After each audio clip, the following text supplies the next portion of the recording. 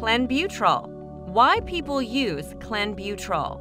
Clen is a veterinary-grade sympathomimetic bronchodilator. Say that 5 times.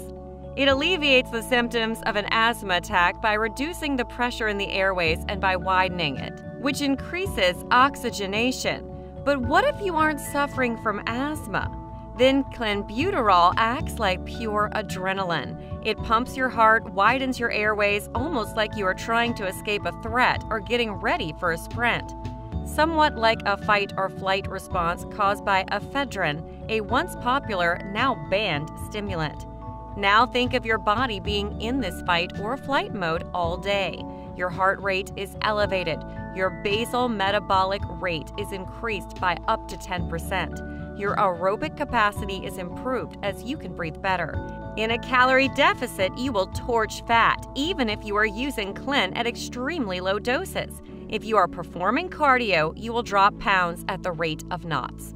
But Clenbuterol is mainly used by athletes who are conditioned and are at a very low body fat percentage.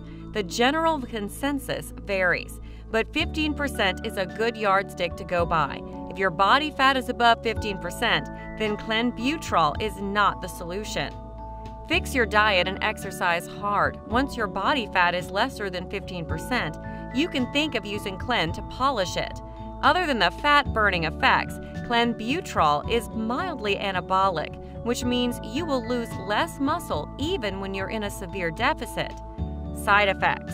There is a reason why most experts warn you against using Clenbuterol. It is a very powerful drug, and it can cause some serious permanent side effects that you can do without. So only use Clenbuterol as a last resort or if you are competing. If you are looking to drop fat for your next beach holiday, Clen is not the answer. Insomnia. The first thing that a powerful stimulant does is rob you of your sleep. And it's not just a few interruptions in a night's sleep. There have been instances when athletes couldn't sleep for a minute despite using Clen first thing in the morning. If you get insomnia to the point that it becomes bothersome, reduce the dose or stop using it altogether. Tremors and jitters. You will start feeling jittery after a couple of days of starting your dose.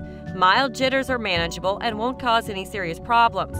But if the jitters are starting to affect your daily life and behavior, then it is recommended that you taper the dose a little. Many first-time users go off Clen completely because the jitters become unmanageable. Palpitations. Another very serious side effect that can ultimately lead to the condition that we mentioned at the onset of this blog post. Usually, heart-related side effects are felt at higher doses. For this reason, it is very important that you start at a very low dose and slowly dial in.